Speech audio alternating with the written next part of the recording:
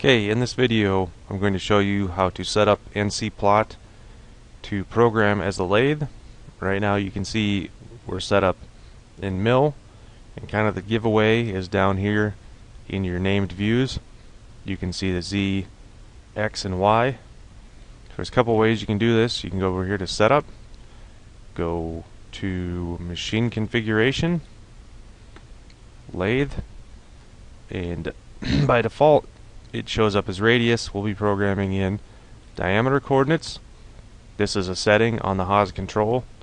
We'll stick with format A. You can see these are the thread cycles, can cycles for that format. We check out B, then it's a different format, so we're going to stick with A, apply, OK.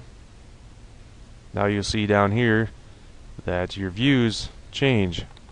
If you look, now you've got the X and the Z. By now hopefully you know that X controls diameters and Z controls lengths. So again, another way to do it would be to go to the button here, machine configuration, click on that, and you can click lathe diameter. In this video you learned how to set up NCplot to be programmed as a lathe. You will also need to be programming in G18 mode.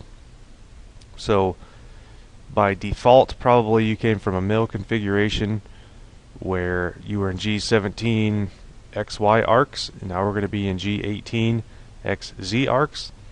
So if you don't, within your safety line of your program or your startup line, you don't have a G18 in there, it's probably going to default to G17 and mess some things up. So definitely want to pay attention to that.